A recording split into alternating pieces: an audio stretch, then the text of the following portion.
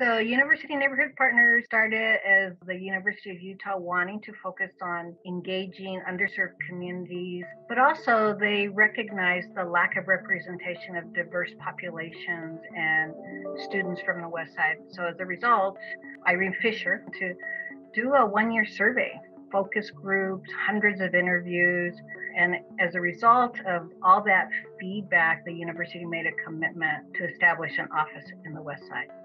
UNP works by building partnerships between University of Utah faculty and staff and students with community organizations and families and individuals. And so they build those partnerships to help meet the needs of people on the west side of Salt Lake City and kind of across Salt Lake County. UNP's impact has been enormous, and you could see that directly in the community, actually seeing young people that have been involved in these partnerships now attending the university. So the impact has been tremendous in terms of seeing this pipeline happening from the community into the university.